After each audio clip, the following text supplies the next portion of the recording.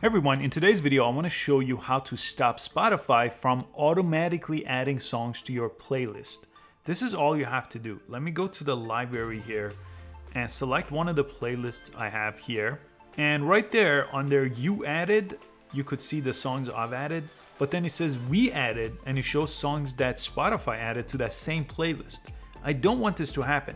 The only way to stop it from happening is you have to make sure you have at least 15 songs on a playlist that you chose. And Spotify won't add any more, but if you have less than 15 songs, Spotify will fill out that playlist for you.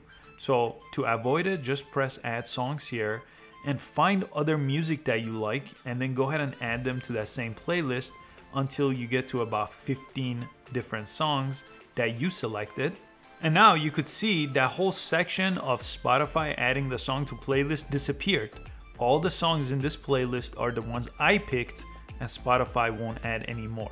Again, the limit is 15 songs, so every playlist you create, add 15 songs to it and Spotify won't automatically add more.